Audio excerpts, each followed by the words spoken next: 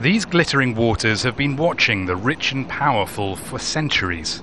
The canals and crumbling palazzos are a sign of Venice's former glories.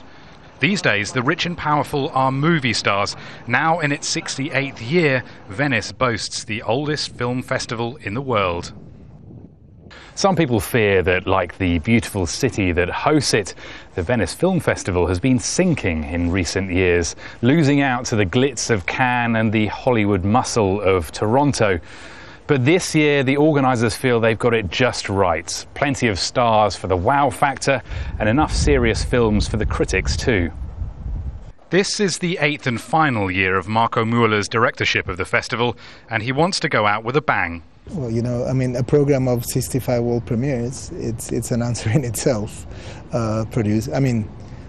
Most of all, of course, the artists and the producers, they understand that Venice is the most important platform, probably together with Cannes, to put the film on the right path. Some of the biggest stars here this year have stepped behind the camera.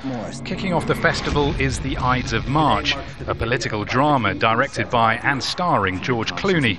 And Madonna premieres her new directorial effort here too, called W.E. 65 films are in the official categories, all of them world premieres. There are 2 main competitions, plus plenty more films shown out of competition. And the coveted prize for the best film is the illustrious Golden Lion Award. But there are still some unconvinced by the modern city's star power. Before at the film festival, you could see that the stars were living with the people of Venice. The film festival was more in the heart of the people, rather than just being there for the press.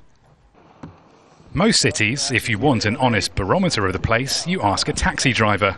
Here, you ask a gondolier. Rory, Challands, Al Jazeera.